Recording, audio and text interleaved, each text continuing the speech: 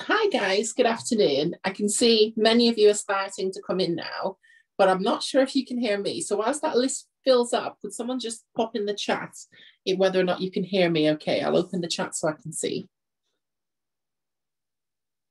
Hi Dave, thank you. Thank you guys, that's very, very useful to know. So you can all hear me. All we'll do then is we'll give it a couple of minutes, go and grab yourselves a coffee, and let me just check as people flow in. And when it starts to slow down, that probably means everyone's in and we'll be okay. It says 46 people are in, which is a really high number, actually. But I know that the list had 170. So I'm going to give them a few more minutes in case there's a few more people that wish to join.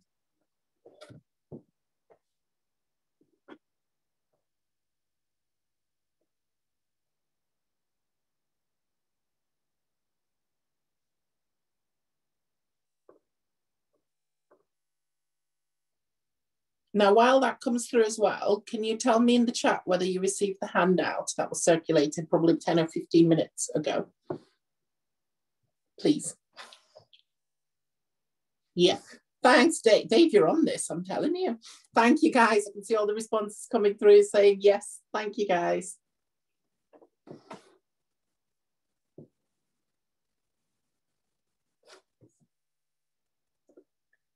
Cheryl says she didn't. Cheryl, can you do me a favor? Whoever sent you the link, or in fact, I'll put my email address in the chat. And then if you just drop me an email, I'll attach the handout for you.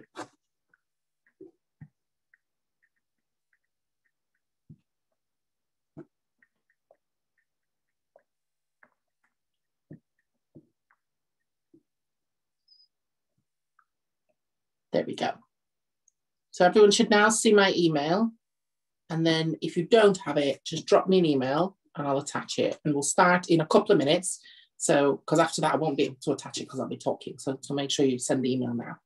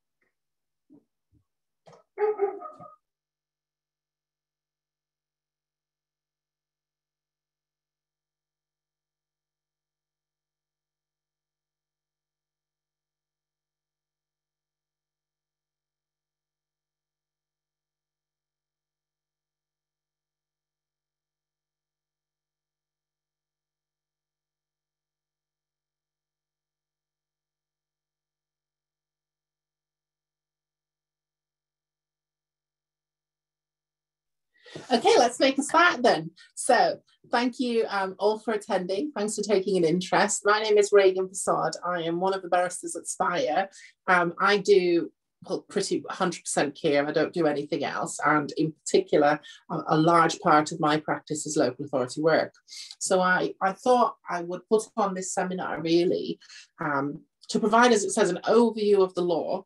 But I wish to say in advance that if you've got the handout, you have a lot of detail there that I would advise you to read in your own time because there's only so much we can go through in the 45 minutes. And B, when I prepared this, I prepared it with this in mind. When you act for local authorities, a lot of the time when it comes to NAIs, the social worker, the team manager, the practice supervisors, the service managers can get a very entrenched way of thinking about injuries and how to deal with them and what the law says and what should happen. What should happen is probably what I should say. And actually, this handout was prepared with this in mind. If you ever have one of those, I would advise that you send this handout to the team that's working on that case. Because from my own experience, and I say this for myself, and then I'm going to ask you if anyone else has got an experience of that, can you just tell me if I'm losing my mind or if it happens to all of us? You get an NAI case, you know what the law is. You'll all know this law, I assure you, or you'll know most of it. But you get quite entrenched in the way that the client department thinks, which is something has happened here. I believe she's done it. He's definitely done it. You know, even if there's nothing against the family, the expert says this is this, and so it must be that. And sometimes, because you work on the case a lot, you can get caught up in their way of thinking as well. And it's happened to me quite a lot. So what I do as a practitioner is every time I get one of those cases land on my desk, I make sure that I reread this little summary of the law that I made for myself, but also just before IRHs, just before final hearings, just before threshold is finalized, I always just flick through it again to make sure I understand these principles. And I tend to find that if you give it to the client department really early on and go through it with them, you'll find that their way of thinking as the case progresses and how entrenched they get in their thinking can change. So for me, I prepared this with that in mind, that actually it's a good refresher for us as lawyers, but also it's a useful document in that it's quite easily explained. I like to think I pull it together in an easy way that it can be conveyed, to pass on to the client department once you get one of these cases and say, look, this is where it's at. Just get this in your head because this is how the court's going to look at it. And it can start to change the way they think very early on. So what we're going to do today is we've got some learning objectives. We're going to understand the basics that I say still apply to these kinds of cases, but there are also some basics that actually you probably don't see very often unless you've got an NAI come up. And so we're going to cover those and how that plays its role. And then we're going to understand a little bit of what happens with expert evidence. And I specifically will come back to that because I think that's important. A lot of client departments treat the expert evidence as the word of the law. And actually it isn't. And I think we need to have some cases ready to show them that's not the case. So before we get into that, can I ask, am I going crazy? Or sometimes do you get entrenched as well, where you start to think like the client department do, and you think, gosh, it's nice just to come back and look at the law and remind myself that's not how the court looks at it. Am I the only person who has that problem? And if you don't want to shame yourself, just put it privately to me so I can see as I do this that I'm not the only person. That will reassure me a little bit. So let's turn to the basics whilst you do that. You'll all know about the standard of proof and the importance of primary evidence, but I thought I'd recap on that. We have the matter of X, and again, X is just a case I picked, but there are many cases that reiterate these principles. L&M certainly does. The burden of proof is on the authority, and that applies just as strongly, I would say, in cases of non-accidental injury. If so, the court's looking more closely at that when it comes to these injuries. We got the balance of probabilities that we still have to apply.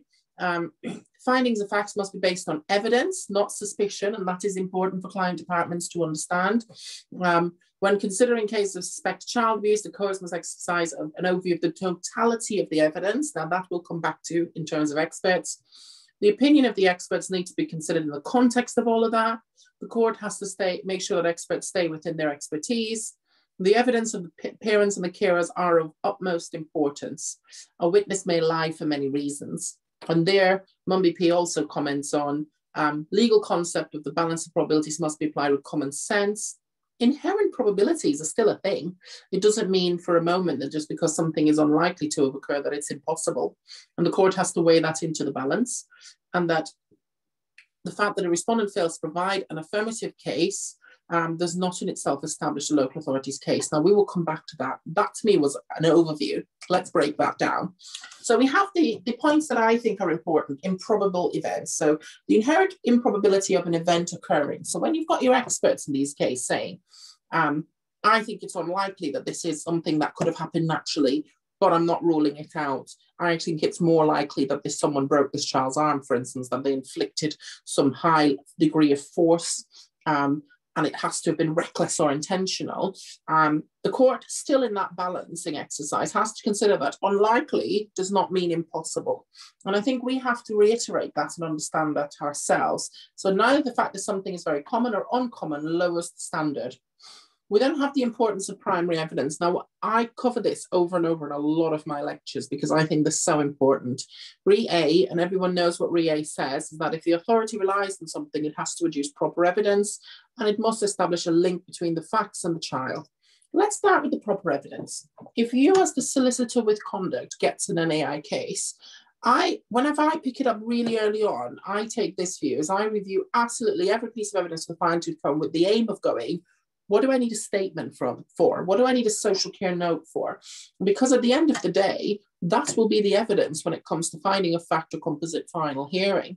So for instance, in a lot of these cases, you get early records from the officers or early on Annex H disclosure where they've made notes of things on their system saying, spoke to mum on the night at 11:36, mum said this, this and this, which you will then look at and think, oh, that's slightly different to what she said in her statement. Now, that is your point to go as the lawyer, oh, we'll need a statement from that officer. Because if mum gets in the witness box and that is later put to her finding of fact and she goes, no, I never said that to the officer, then sadly, the local authority's case is in difficulty in trying to say that there is a discrepancy there because we don't have primary evidence to show the judge to say, no, you can rely on the officer that he has accurately recorded what the mother said. And so as the lawyer in the case, I always think, just remember remember the need for proper evidence. Is there anything in that bundle that you think they refer to that discussion between mother and social worker or mother and police where mother said something different? So-and-so accused the mother of this, then get statements from those people, get your primary evidence lined up, because be conscious that in REA, if the parents challenge it, we're in difficulty in proving it. The second thing is the local authority must establish a link between the proving facts and the child. Now, I will come back to that, but I raise that because I've seen many thresholds drafted where you get the wording of it, where they don't really prove anything, where they're not seeking to prove anything that is relevant to risk of harm. So for instance, recently I had a case where I was for the child and the authority put in their threshold. And one of the threshold findings they sought was that neither parent had explained the injury. Now, you know as well as I do that that's not a risk of harm. And actually, as we're going to go through this, we're going to discuss, of course, that there's no burden on the parent to explain anything. And so that, to me, was not a proper finding for the authority to seek. And I raised it with them. They kept it in, and the judge threw it out and criticised them in the judgment. But I did raise it with the authority to try and say, look, actually take that sentence out because you're not helping yourself. So just remember that we always have to link these things. If you instruct counsel that you expect the threshold to link the incident or the occurrence or whatever they're alleging to the risk of harm to the child. Of course, if you don't manage to get statements, sometimes you have to rely on hearsay evidence. And some things are proper hearsay evidence to rely on. My view is this: always try and get the best hearsay you can. So if the social worker, one of the social workers had a discussion and then you find out that social worker doesn't work for the authority anymore, get her case note of that and file that. That is as best as you're going to get in terms of evidence to support whatever that discussion says that might be relevant. Think about, okay, if I can't get the primary evidence, that person isn't there that I can get a statement from, what's the best or the closest I can get in terms of hearsay? If you can get second-hand or first-hand hearsay, it's obviously better than sixth. And so that's what I think. And of course, the court gives it what weight it considers appropriate. But we all know that hearsay evidence has to be looked at anxiously, so with anxiety, with care, because people make mistakes. We know that. And I think when you plan in these cases and you're early on trying to plan and guide the client department, remember that, have that at the back of your mind. Remember to say to them, look, if you speak to mum and dad, make a contemporaneous note. When you get back, make sure you produce a short statement saying, this is the note I made, here it is. So that they know as part of their working with the family, when they're evidence gathering, which I know that's not the main intention, but through social work, and that is what they do, that it's properly done and you can properly evidence to the best of REA that you possibly can. Remember, of course, the binary system still applies. And this is important, and I include this because you get a lot of social workers who do say, I think something might have happened there. and you go off on these huge fact-finding exercises because something might have happened. Just always remember them, that there is no room for that. There is either it happened or it didn't. But also, if then the court explores this fact-finding and rules someone out, doesn't put someone in the pool, is what I should say, not rule someone out, doesn't put someone in the pool, then they have to treat that as conclusive. That person didn't do it. There's no that person might have been involved. That's the end of that, even if they have those suspicions. Baroness Hale says, of course, now the seriousness of the allegation or the seriousness of the consequences should make any difference to the standard of proof. And I raise that because I've seen a lot of service managers who take the view, this is so serious that, we have to be reminding the court that it's so serious when they will come to consider it. Of course, that doesn't really make a difference in this. Every child abuse case is serious. Every injury is serious. Every instance of neglect or abuse is serious. And no doubt, see, this is why this handout, I think, is useful for them to read at an earlier stage. And then they get this in their head and they start to think like that as the case progresses, which is really helpful. So this one is important. If there is a doubt, then resolve it in favour of the party who has an allegation against them. So the local authorities fail to discharge the burden. That's important because they need to understand, again, that if the proper evidence isn't before the court and the court therefore can't make the finding or doesn't believe that the standard is properly met, then it works in favour of the parent. We are the applicant. We have to prove it, sadly. So that's useful for them to know in terms of how to gather their evidence as they work through the case. Now, I'm going to just ask again, if you've got any questions there, just let me know. I'll open the chat. No one said anything yet. Are you all hearing me? Let's hope you're all hearing me and I haven't just covered that whole section without any of you hearing me. Oh no, no one's saying anything in the chat. All good, there we go. Thank you, Dave. You're my star pupil today. You're staying on top of it with it. Thank you, guys. Okay, so again, if you've got any questions from what we've just said, just let me know. But hopefully that's just a refresher really for most of you, if not all of you. So let's look at what's more specific to NAI. That sometimes I think when it comes to planning and thinking about it, coming back to these basics really helps. So here we have the evidence of the parents or the carers. There's no student burden for a parent to come up with an explanation. And again, that links back to that case with Threshold where the authority got absolutely slated in the judgment for something I'd pointed out to them, which is the fact that a parent can't proffer an explanation is not evidence of guilt. I mean, it's part of the overall picture for the court to consider the parents as evidence, but it doesn't lead to guilt. And therefore, putting it in Threshold was completely inappropriate. The burden of disproving a reasonable explanation put forward by a parent is still on the authority. So if they do come up with something, and it might fit the evidence and the explanation, then the authority has to disprove what they've said. So for instance, a very good example of that is, I had a case whereby at the last minute, dad came forward and said, oh no, I think I did this. And basically he gave an explanation that fitted with the expert's account of a possible scenario. Of course, in cross-examination, I put that to him. I put the point that, you didn't come forward with this explanation until we knew what the expert was saying. And it's quite almost identical to a scenario that the expert said could have caused this. Sadly, putting it to him and his responses wasn't enough. And the judge decided the local authority had not discharged the burden of disproving something he had said. And it was because he was so credible. I mean, these NAI cases, we always get parents who are so credible, so squeaky clean, if I could put it like that. No drug misuse substances, no history of lying.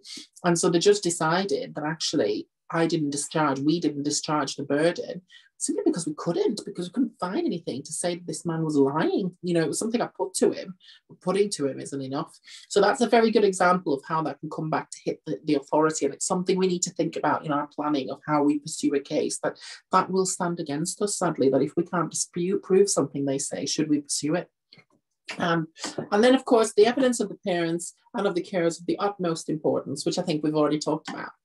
I'm not going to cover lies in any specific detail. You all know Lucas lied. People can lie for many reasons, and that is just what it is. And a lie is not evidence of guilt in itself normally, or not all the time. Memory is one that sometimes we need to think about, because sometimes I think we forget that, of course, not when I say we, I mean the client department. So it's advice for you to pass on, that people sometimes don't always lie, that the memories just fade and they change things because they're trying to fill in gaps when the memories are fading. And that, it says here, two common and related errors are to suppose that the stronger and more vivid is our feeling or experience, the more likely the recollection is to be accurate. And that the more confident a person is in their recollection, the more likely that their recollection is to be accurate. Neither of those are true, sadly. And again, that can sometimes come back to, have you got that statement from that officer that mom said something to? Because the judge may well turn around and go, A, you haven't got primary evidence, there's no statement. And B, how do I know that officer's memory isn't wrong about it? So we can end up working against the authority, which is why I say grapple with it early. pull all your statements together, just get them in. Okay, so that's memory, and we won't cover that in loads of detail because I know you all know about that in detail already. Let's turn about to when you get these cases come in, you get all your experts on board and you take it to a finding of fact hearing. And I think it's important for us to understand as lawyers and to feed it back to the client department, the thinking process that the judges have to go through when they get there. So identifying someone who could have caused an injury, a perpetrator, has to be done on the balance of probabilities. That's obvious. But I think it becomes a little bit more tricky when the judge can identify a specific person, and we cover the realm of pool findings. Who is in the pool of perpetrator? Now, when I was more junior, it took me a long while to get this around my head.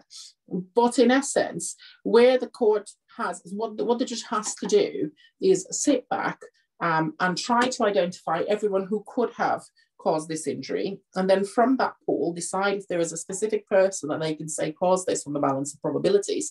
And if they can't do that second step, decide who could have caused this on the balance of probabilities, then those people remain in the pool. And that's how that thinking process has to work, which means that in terms of where we're at, it doesn't start out with everyone who was in the house was in the pool.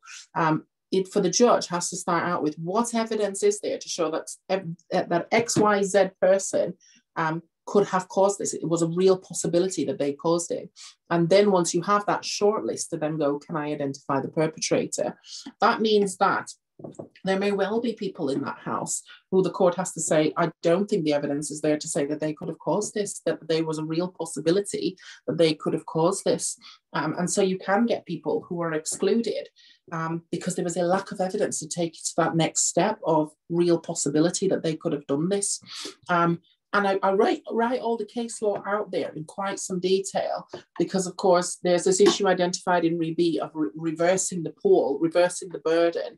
If we go, everyone in that house is in the pool and then we have to exclude them out in our thinking. Well, no, the judge has to do it the other way around. Everyone in that house or setting, who is there a real possibility could have caused this injury, or who I'm explaining that badly, but you get the idea. We start with no one's in the pool, then we step up to who are the people who there's a real possibility could have caused this, and then once you have that short list, then you go on the balance of probabilities who caused this, and if they can't make that second jump, that's how you get your pool finding. Now, for me, I found that really hard to get around my head when I was younger, so I hope that makes a bit more sense to everyone. Can you just take a moment and say in the chat, and I'll look now, do you need me to explain that a little bit better, or does that make sense? No one said anything. So I don't know if you need me. Makes sense. Thank you, Lorna. That's Lorna. Thank you. Okay. And again, I'm sorry if I'm telling you to suck eggs. A lot of you probably already know this, but I hope that it's useful to go over it again, just to refresh your memory on that. Because sometimes, you know, when you speak to the client department, they don't get that. And they almost put everyone in and then start to take them out one by one. And I think it would be helpful for them to understand, no, A, you have to have evidence to put someone in. There is something there that says there was a real possibility they could have done it. And B, just because they're a real possibility doesn't mean the court is able to make that next step of who caused this. Sometimes you have to settle for a pool finding. Now, we all know as lawyers, sometimes these cases get to pre-trial reviews to IRH, and the judge encourages us to take a view on whether we could take it the next step, which is we might be able to accept a pool finding of who's in the pool. Can we go further to point the finger at someone and say, you definitely did it? Because at that point, you do have to think, do we take a pool finding? And I would say that's why this thinking process, this reasoning and this understanding of what the judge will have to do is important for us to understand ourselves so we can convey back to the client department, because we have to explain that to them to say, look, from the evidence in front of us, we can see that there's a real possibility these people might be in, but we won't be able to make the next jump. Because if you can't make the next jump, then that's your room for starting to think about, do we accept a pool finding here, and let the matter rest at that. Now, I'm one of those barristers. I don't like accepting findings. I sort of think, run it and let the court decide. But I know that there are other people out there in other circumstances where that has to happen. And so it's useful to know that. Okay, let's turn to going down my law. Look at all that law I've given you on that in the hope that the client department will understand it. Failure to protect. Now, this is an interesting one because I think we all always want to knock on a failure to protect, don't we? If we've got mum and dad in the home and dad is a violent alcoholic, then we always go, mum failed to protect. I was sticking in threshold and trying to pursue it. And don't get me wrong, I am all for sticking it in threshold and trying to pursue it. For those of you who do instruct me, you know how long my thresholds can be. I'm all for just going for it. And then if we fall short, we fall short, or we put it the best we can. But of course, when you put someone up for failure to protect, if you accuse someone of failure to protect, there has to be evidence that they knew something that could have made them think, oh no, that person can hurt that child. And therefore, based on what I know, I have failed to protect. And if you can't do that, then it's not a bolt-on finding you should add on. So for instance, I had a case where I put in a failure to protect for dad on the basis that mum had some stress levels. It says, which section are we on? So for me, I'm on page 7, failure to protect, at the bottom of that page. Is everyone there? I hope you are. Good. So I put it on that case. Dad was pretty much squeaky clean. Mum had some high stress levels on the basis that she was going up for surgery. And there was a chance she might die when she got on that table. And I argued, well, she was one who was a little bit more stressed because she knew that was coming up. It was a very weak case. We had very little evidence in general. So I was quite impressed that I was able to string that argument together. And I put a failure to protect on dad, that if mum did this, dad failed to protect. And the judge actually was quite scathing about it on the basis of, you can't just stick it in. Just because she's got a bit of stress with her surgery coming up does not mean that that man would have known she'd have physically broken that child's arm. Do you see what I mean? So I think ReLW is really good for that, in that you can't just stick it in as a bolt-on finding. There has to be a causal link between what that person knows or should have known and the event actually occurring, or the possibility of the event actually occurring. So failure to protect is an interesting one. And again, I mention it because you get, when counsel drafts threshold, I'm really, really bad with like, not bad, what's the word? I'm really, really particular with how I draft threshold. Those of you who instruct me will know that. And in particular, I always only put in what I think we can evidence. And if I put something else in, I will discuss it with you beforehand so you know that issue. The reason I mention this is, please, when you get counsels drafting threshold for you on these cases, or you draft it yourself, remember that, but don't stick that in unless you can actually evidence that there is something there. Because of course we get these NAI cases where we do get our violent, aggressive, alcoholic dad or mom or grandma, but we also get so many of these cases where the parents are squeaky clean and you sat back thinking, oh, what do I actually put against them?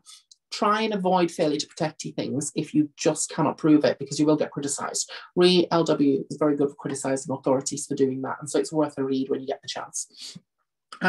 So before we move on to expert evidence, I just want to recap on this as to why I've decided to put this all together, these particular 2 pieces, and what relevance it has. So I want you to think for a moment, now that we've refreshed our memory on that, what are the factors that are relevant? Well, I think it's relevant for these reasons. If you've got that case where the parents are squeaky clean, it's important to remind the client department, so that at least to manage expectations, even if they decide to pursue it, to manage expectations, that the burden is on us, that the parents don't have to disprove anything, that if they put forward a possible injury, explanation even, it's on us to disprove that. And that if there is a little bit of evidence of them being dishonest, we need to put the proper evidence before the court, because especially for those squeaky clean parents where you'll only have one instance of them having possibly been incoherent or inconsistent in the account, you want to make sure that you get the evidence together, because that might be the only point you're able to make. Now, I know, representing authorities, I know that they don't want to back down about these things, that they don't want to withdraw, that they're worried about carrying the risk by doing so. And I entirely accept that. I'm not one to push them, but I think that they should understand those difficulties so that expectations are managed. Because I'm sure I'm not the only lawyer who's worked in cases where you get the, I think mum's done it, I think this has happened. If this has happened, why can't they explain it then? Something's gone on, why can't they explain it? And I understand that. That's your human instinct reaction to something going wrong with these types of cases. But I do think you have to remind the client department, and that's why this handout has been pulled together for their benefit to pass on if they need it, But actually, that's not how the court looks at it. And in fact, the burden is entirely on us to show propensity, to show that this person could have done it, to prove that they've done it on the balance of probabilities, to prove that a pool of people, that there was a real possibility that a pool of people could have done this. And also, when we go for failure to protect, to show some knowledge, obvious knowledge that a person should have had before. So just always bear all of that in mind when you plan for these cases. And I think the best way to put in an AI case is to get it from the beginning and to refresh your memory on this basic law. And it is basic, but it's important law. Let the client department working on that case, and the social worker, the manager, the supervisor, the service manager, refresh their memory on that. Gather evidence, primary evidence and first or second hand evidence if you can't get primary evidence as soon as possible, and get that in. And then when it comes to finalising your threshold, have a real discussion around how realistic it is to pursue certain things like failure to protect and take them out if it isn't, but also a real discussion about managing expectations if you do have these squeaky clean parents. So that's my view on how to properly manage and run those cases early on based on what we know of the basics of the law. Let's turn to the expert evidence then.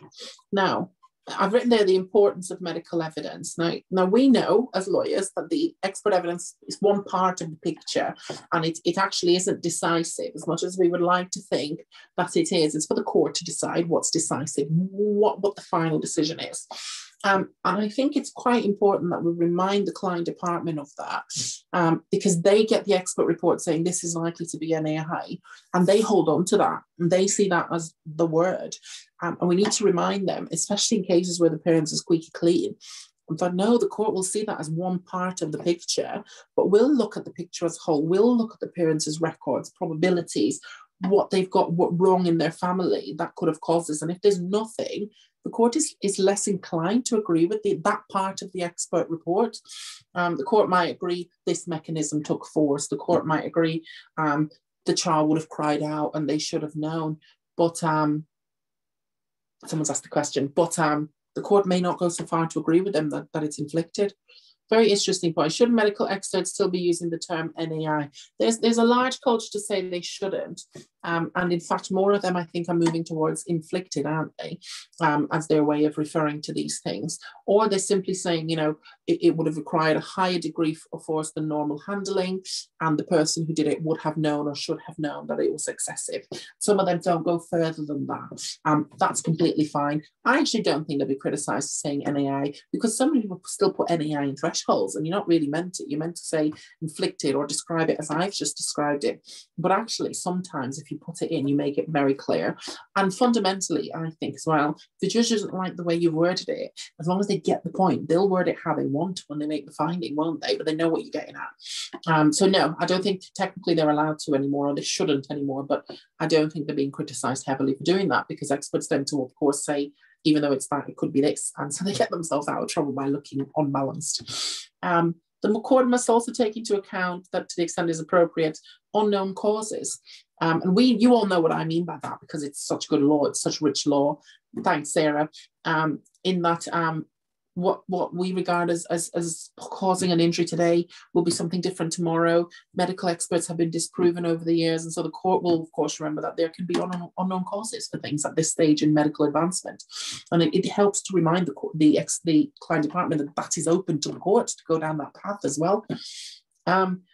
We then have the issue of standard of proof, and of course, remind the client department of over-dogmatic experts, and the fact that the court will be cautious about that experts themselves have their own motives, they have their reputation on the line, they have their way that they view something as very clearly on the line. And we all do that as lawyers. I do that all the time in some cases. I think, no, that must be how you deal with it. That's the only way I've ever done it. And of course, experts will be the same in how they approach this, and the court will be very conscious of that. Then we have here, it is open to the court and the totality of the evidence to reach a conclusion which does not accord with that of the medical expert.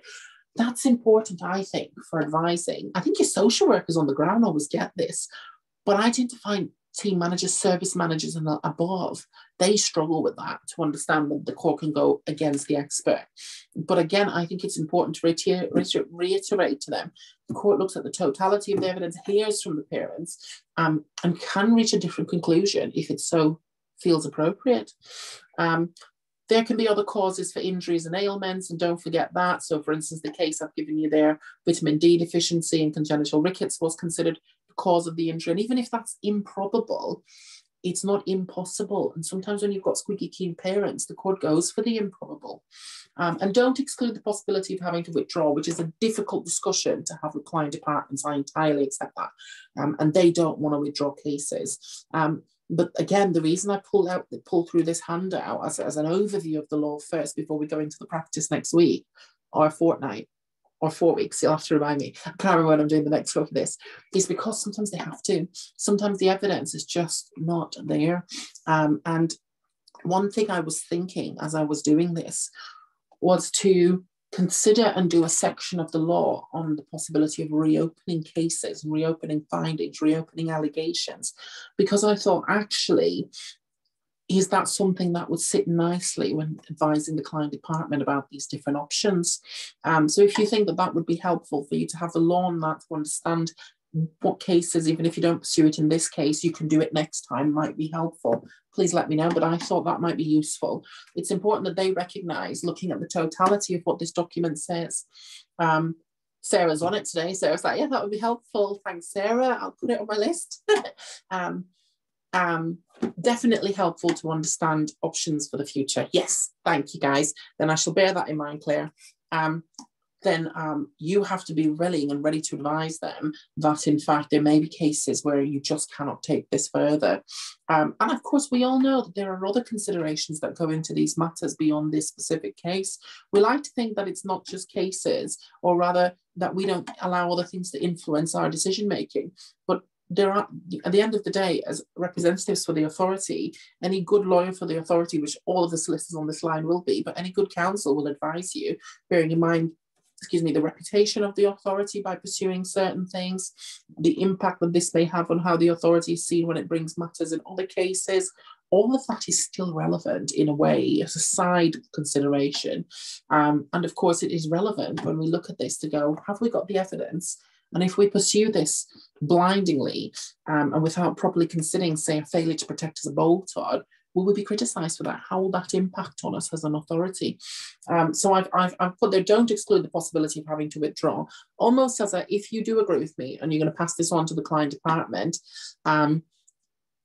if you do agree with me, you pass this on to the client department. Sorry, I've read the chat and I forgot what I was saying. What was I talking about? I was talking about withdrawing. Oh, that was it. If you do agree with me, if you pass this handout on to the client department, they can see that as the end point of this, to sort of say, look, we might have to think about that in future. And it's therefore not a blindingly new notion to them when you might have to introduce that in conversation later. So this is a very, very basic overview of the law in this area. But I hope it helps you as a starting point to understand when you get hit with a non-accidental injury, when you get hit with something that's inflicted and you've got these squeaky clean parents or these parents with lots of problems, where does the court start? Where does the burden lie in these matters? What should we reasonably be saying, i.e. failure to protect or not? And when we get the expert evidence, what weight are we putting on it when we're doing our single assessments, our child and family assessments? What weight would the court put on it when we're thinking, what's going to happen at finding a fact? I hope that this little summary gives us the overview, and I hope that it helps to break down certain suppositions. One, that the expert's weight is God in this, because it isn't.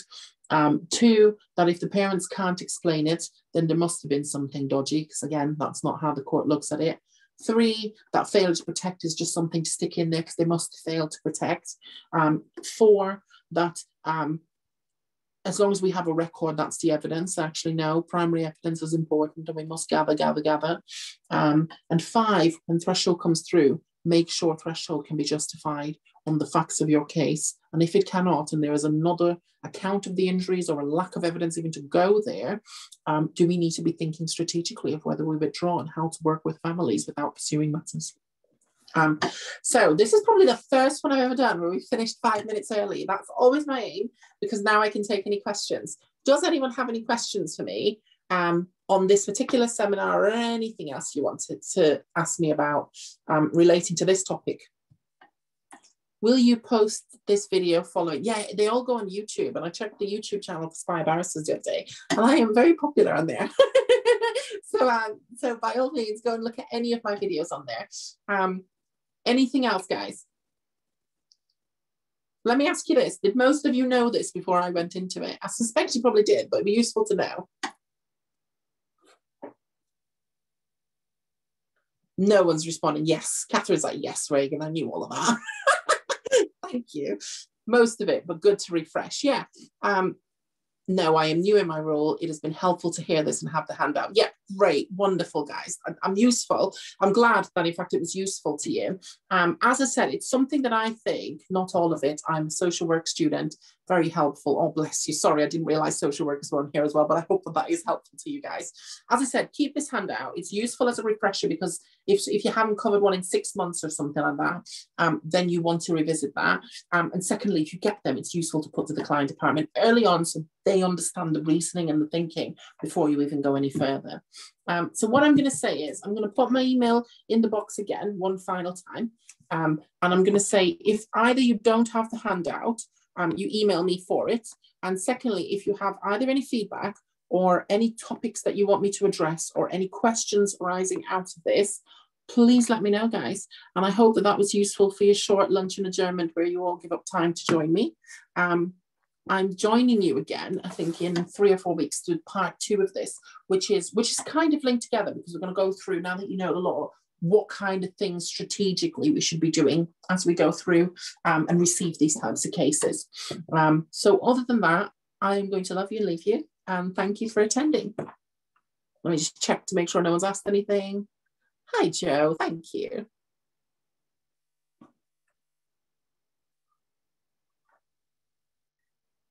Thank you, Lynn. Okay, someone's emailed me saying, where's the handout? Just let me email me and I'll give it to you.